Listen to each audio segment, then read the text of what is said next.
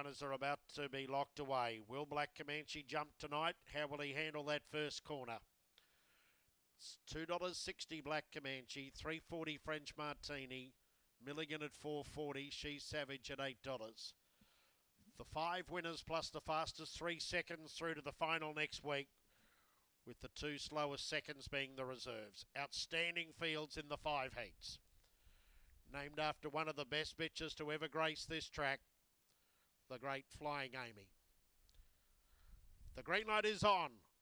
Let the Amy Classic begin for 2022. 1 Black Comanche the favourite. They're set.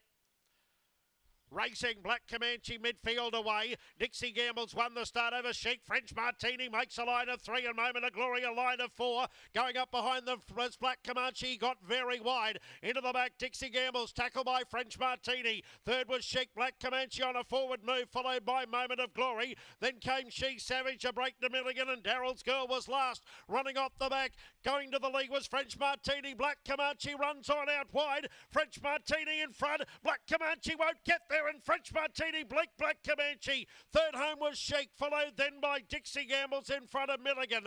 Further back in the field was Moment of Glory.